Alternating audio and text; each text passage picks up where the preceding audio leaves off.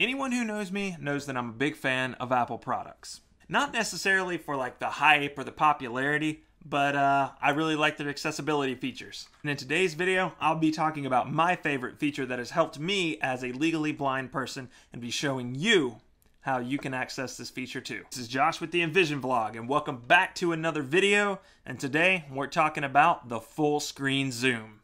So what am I talking about when I talk about the full screen zoom?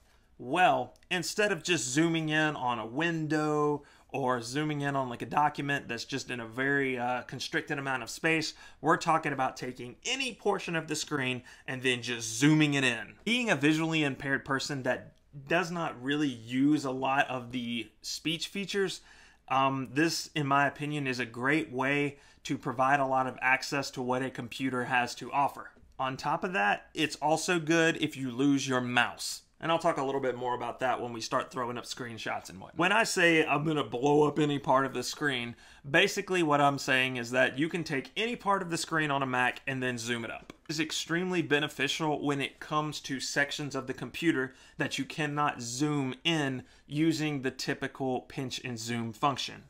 You can see we can go to a web page and then use the basic pinch and zoom function where you just use two fingers on the trackpad and zoom, and it zooms in just fine. But let's say you're following a tutorial that asks you to open up an application that you've never seen before. Now, I understand we can look at icons and that can help us readily identify what an application is if you are a person who has low vision and isn't really using a lot of the speech features, but you're not familiar with what the icon looks like, anything like that. The only thing you can go off of is the labeled text under the application icon. This is where the screen zoom can work really well. Like for example, the other day I was following a written tutorial and one of the instructions in the tutorial asked me to open up the preview app on my Mac. I don't use the preview app, like ever. I don't know what it looks like.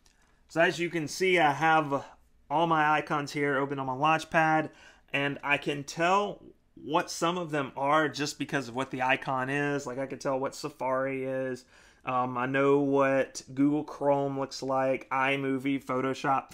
These are the ones that I use a lot. So one of the ways that I can easily find the preview app is to use this zoom function where I just go in and I can look around all of the screen, scan, and boom, I can find it. Another cool thing about the zoom function is that I can also use it to find my mouse if I lose it. That's just something that normally happens for me, and I know you can make the mouse different sizes and all that jazz. But if, you know, my mouse is just somewhere off in left field and I can't find it, if I do it, boom, there it is. I can zoom out. Now I know where it's at. So, how do you enable this function on your Mac if it isn't already enabled? First thing you're going to want to do is go to System Preferences and then click on the accessibility icon. Once the accessibility icon opens up, you're going to see a section that is labeled Zoom. And you're going to click that. Now, once you're in the Zoom section, you're going to see a little area with a checkbox that says Use Scroll Gesture with Modifier Keys to Zoom. You're going to go ahead and check that box. Once you check that box, you're going to see a little drop-down selector where you have the option of choosing Control, Option, or Command, and you can just pick whichever one works for you. Now at this point, your full screen zoom capabilities should be activated. So now all you need to do in order to do a full screen zoom is to hold down the key that you chose from that drop-down menu, Command, Option, or Control. And then with two fingers, you are going to swipe up or down on your trackpad. Up to zoom in, down to zoom out.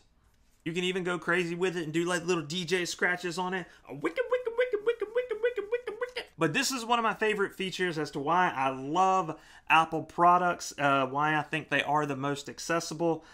The full screen zoom capability allows you to view any part of the computer that you do need to see, and you're not just limited to whatever's in a browser window or things like that. So that's going to be it for the video today. If you like what you saw, please give me a thumbs up on this video.